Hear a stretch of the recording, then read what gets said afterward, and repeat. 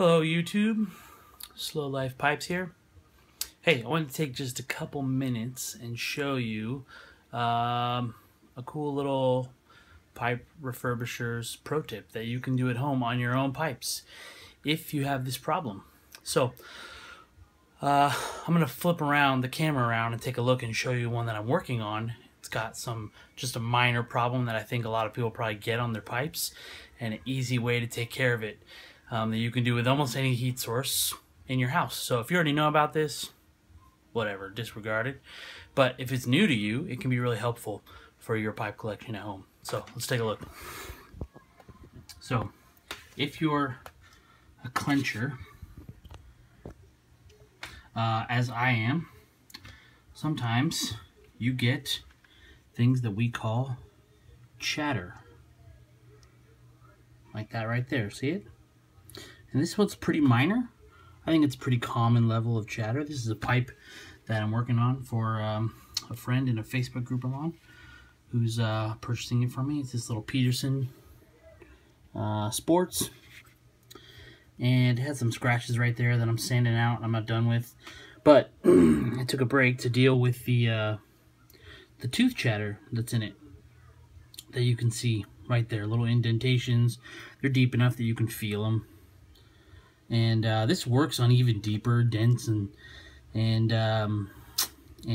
tooth marks. So if you have these on your pipes and you're like, I hate these and I want to get rid of them, or maybe just like as part of your regular cleaning, you're like, I like to deal with tooth chatter and maintain the chatter on my stems as part of my cleaning regimen. Here's something really cool you can do.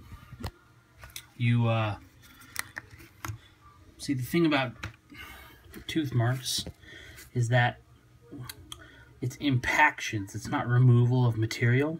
You've dented the surface essentially. So all of the material from when the stem was smooth is still in there. It's just dented down. It's just dinged. And so there is a way that you can bring that material, you can lift it back out to the surface. And the way you do that is just by applying a little bit of heat to the area.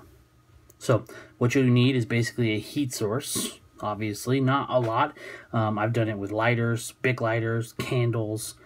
You can do it with steam. It's a little bit messier if you use like a wet rag and a heated flat edge blade, or like a butter knife. You can put a wet rag over the surface and then press it with a hot knife that will steam the area. Any heat source mild enough that's not going to burn or melt your vulcanite or your acrylic, or it works on wood as well. If you have dents in the wood of your pipe, if you drop it, this will work on wood as well, as long as the material is still there. If it's a dent, if it's a gouge or a scratch, you're out of luck. That material's been removed. It's not there. But if it's a dent, this will work. It won't make it all the way perfect all the time, but with minor stuff, it will lift those things back out to a flush surface very often. And so I use it. It's always the first step I do on pipes, on stems especially. So this happens to be a really good example.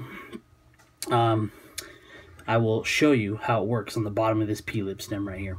So I'm going to use a heat gun right here on the low setting, and you just watch what I do, and then I'll show you the after.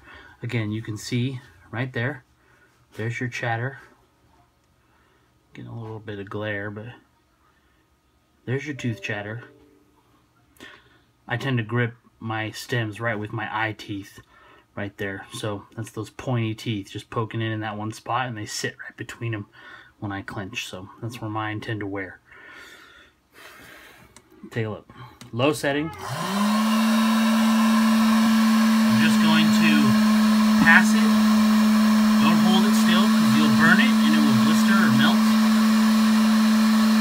Pass it slowly over a low setting on a heat gun.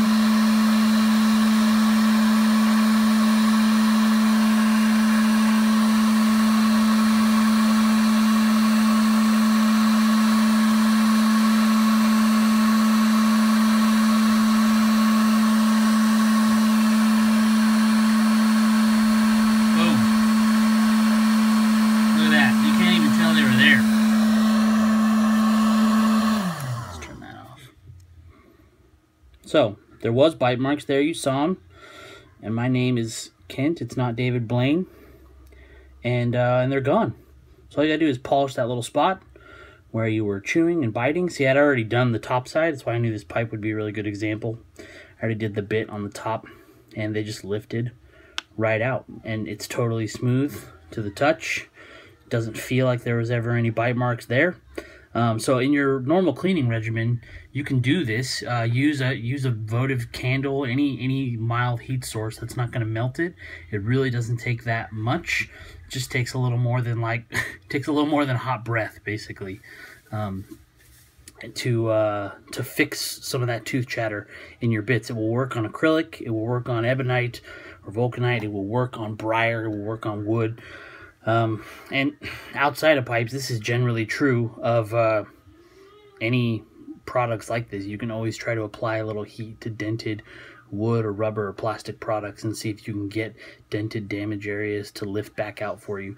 If you're refurbishing pipes, a lot of times if you have a real bad dent, this will at least lift out some of the dented area, so that if you got to go sand it afterwards, you've at least diminish the amount of sanding you have to do. It will lift some of the damage out, and then you have to sand a lot less to get down to a smooth, fresh surface. So it's a little pro tip for refurbishers or home collections of the day. I hope you find it useful. If you give it a try, post a VR of a before and after, or even just a comment below letting me know how it worked for you. I'm not responsible for you melting your stuff, so don't come angry at that. I told you, don't hold it still. Always keep it moving. Never hold your ebonite stem or plastic or acrylic stem stationary over a heat source. Don't do that. Your wood as well, because once you burn briar, it's hard to sand a burnt spot out. So don't do that, but it's pretty foolproof as long as you keep it moving. And don't do it too long. If you feel like it's getting too hot, take it off for a break and let it cool down, and then go back to it, and it will pick up right where you left off without having your stem be overheated. So give it a shot. Let me know how it works for you or what you think. And if you have other methods, those are great too. Feel free to mention them. So anyway, that's all I got for right now. Have a lovely day. Until next time, grace, peace, and pipes.